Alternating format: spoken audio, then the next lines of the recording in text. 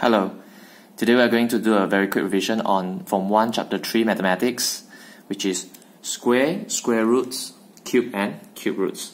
So this first part we are going to focus on square and square roots. So to start off, we try to evaluate, means to find the value of 5 squared. 5 times 5. 5 squared means 5 times 5 equals to 25. Or you can just use a calculator, you press 5 squared, you can get 25. Negative 7 squared means negative 7 multiplies by negative 7. And the answer is negative times negative, you get a positive number. 7 times 7, you get 49. 1.4 squared means 1.4 times 1.4, you get 1.96. Negative 0.3 squared means negative 0.3 times negative 0.3. Negative times negative, you get positive. 0.3 times 0.3, you get 0.09. This one means 1 over 5 times 1 over 5. You get 1 times 1 is 1. 5 times 5 is 25. For this fraction, mixed number fraction, you need to change it to improper fraction. So 4 times 1 plus 1 is 5. 5 over 4. And then square it, it means 5 over 4 squared, which means 5 over 4 times 5 over 4. 5 times 5 is 25. 4 times 4 is 16. Even though we can use calculator to get the answers, but you need to know the basic concept or how to get the values manually.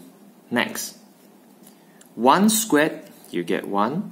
2 squared, you get 4. 3 squared, you get 3 times 3, which is 9. 4 squared means 4 times 4, which is 16.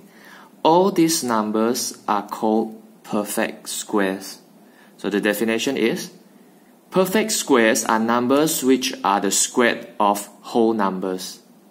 So if we go on, 5 squared, 5 times 5, you get 25. 6 squared, 6 times 6, you get 36. So all these numbers are called perfect squares. Even though you can get these values from calculators, but it's better you get familiar with these numbers. Question 3. Evaluate the value of square root of 25. So the square root of 25 actually means we want to find the value. When we square it, we get 25. So what number, when it times itself, you get 25. So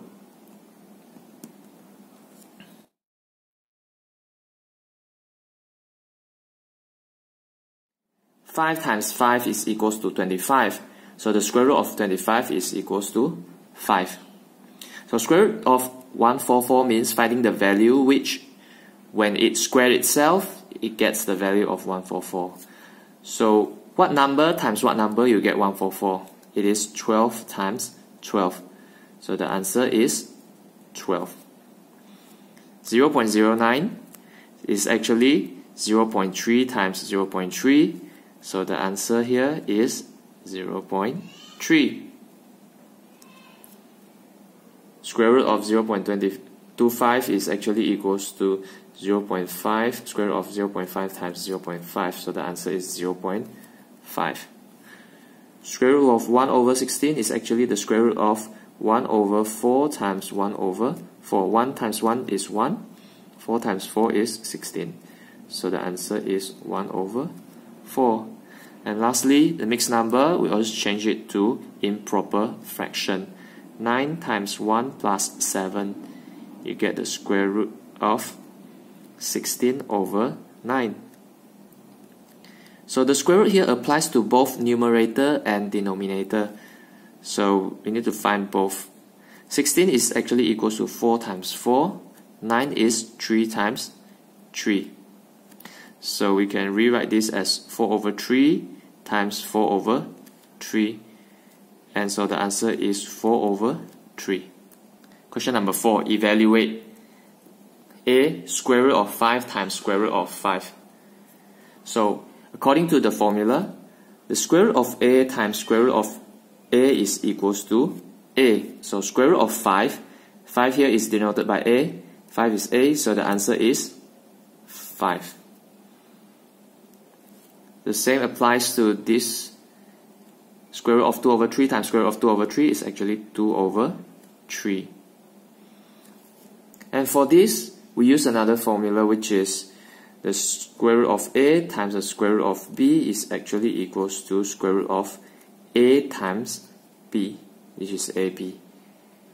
So for here, square root of 2 times 8, which is square root of 16. So the square root of 16 is 4 times 4. Square root of 4 times 4 is 4. And square root of 50 times square root of 2 is actually square root of 50 times 2, which is square root of 100. So 100, the square root of 100 is the square root of 10 times 10. So the answer is 10. Okay, question number 5. Find the values of the followings. So this is a mixed operation involving square root and squared numbers. So we can start off by finding the values of each individual terms. The square root of 9 is 3. Multiplies. Square root of 16 is 4. Minus. The square of 2 is 4. And multiply the square of 1 over 2, which is 1 over 4. So after we find the values of all the terms, we use the BODMAS rule to help us in the next step. So we start off with the multiplication from the left to the right.